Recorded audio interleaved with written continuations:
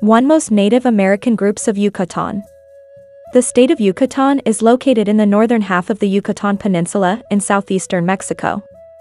It is surrounded by the Mexican states of Campeche, southwest, and Quintana Roo, southeast, and by the Gulf of Mexico. The 20th largest state in the Mexican Republic, Yucatan is made up of 39,524 square kilometers, or 2% of Mexico's total land area, and is the 20th largest state in the Mexican Republic. The state is about half the size of Maine and shares a 342-kilometer coastline with the Gulf of Mexico.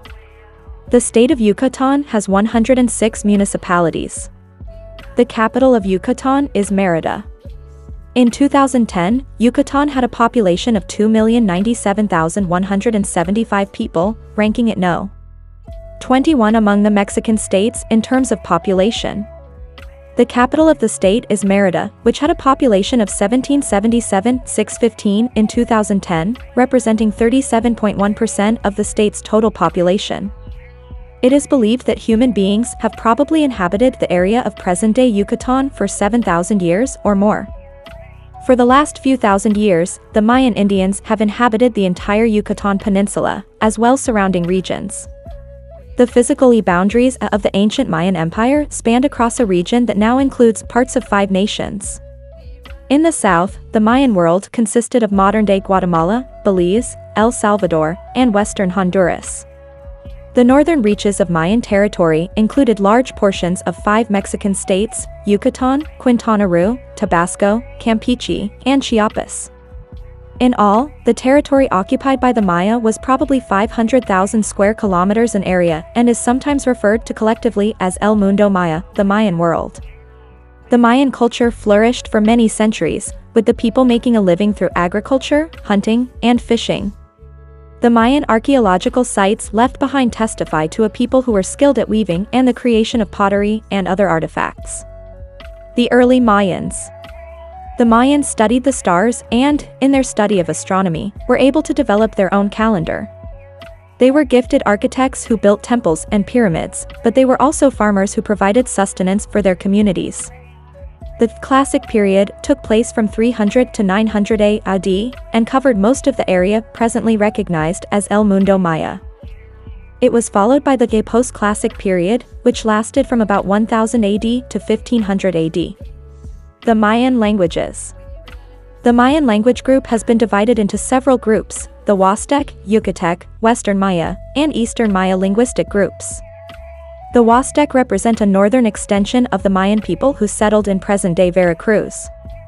The Western Maya language group consists of several significant language groups: Celtal, Tzotzil, Col, Tojolabal, Chuj, Canjobal, Jacaltico, Contal, and Motozintlic, most of which are spoken in Chiapas and Guatemala. The Yucatec language was and is spoken throughout much of the Yucatan Peninsula, which presently includes 3 Mexican states: Yucatan, Campeche, and Quintana Roo, and the northern parts of both Belize and Guatemala.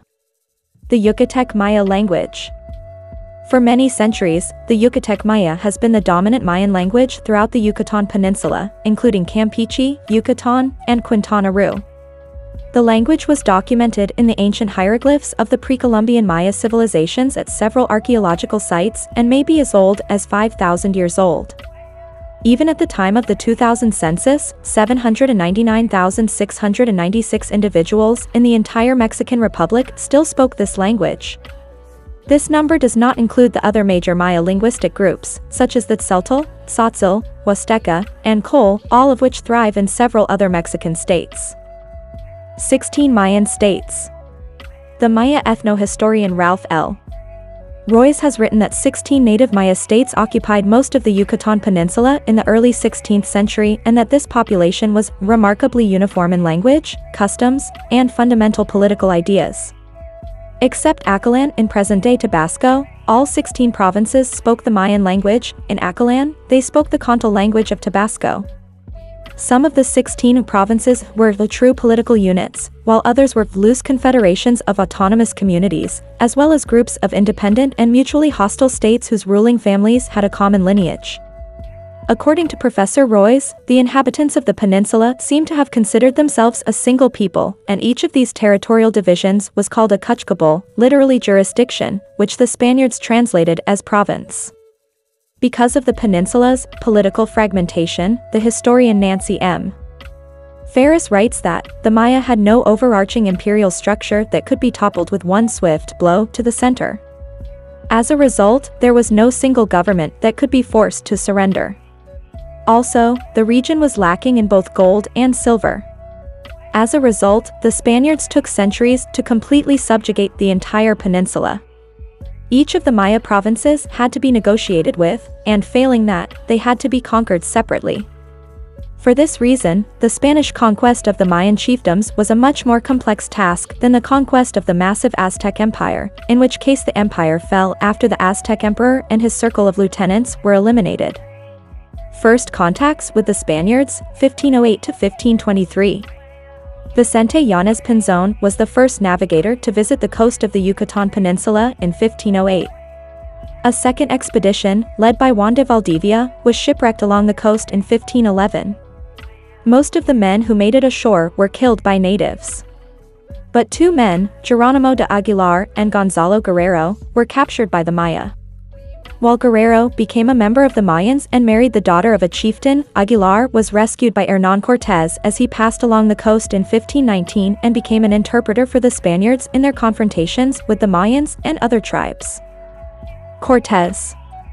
Francisco de Córdoba's expedition to the area in 1517 was met with several bloody engagements and was followed the next year by an expedition under the command of Juan de Grijalva, who landed from Cuba, landed near Cozumel, and took formal possession of the land for Spain. A year later, Hernán Cortés led a new campaign that eventually made its way to the heart of the Aztec Empire and ended in the conquest of Tenochtitlan in 1521. After the conquest of the Aztecs, Pedro de Alvarado, one of Cortés's chief lieutenants, began his conquest of the Mayans in late 1523.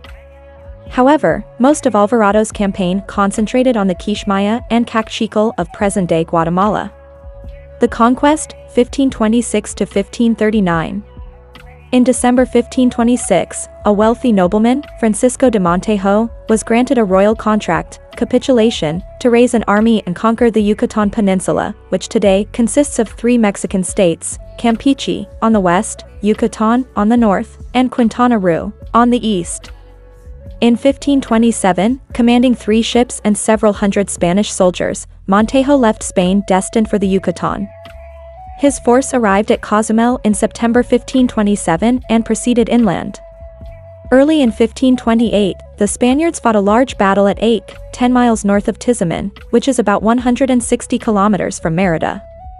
Both sides suffered an incredible number of casualties. Soon after, Montejo left the Yucatan with a greatly reduced force. Montejo made plans for another expedition to Yucatan. This time, he would be accompanied by his son, who was called El Mozo, the Youthful, and his nephew, known as Sobrino. The second attempt to conquer the indigenous peoples of the Yucatan took place from 1531 to 1535. For a while, the younger Montejo had subdued portions of northern Yucatan. However, news of the great riches found by Pizarro and his soldiers in Peru, 1528 to 1532, led to many desertions among the Spanish force in Yucatan. The elder Montejo became the captain general of Honduras in 1535 but lost his claim to that territory in 1539, after which he moved on to Tabasco, where his son was governing. He would return to Honduras to govern in 1542.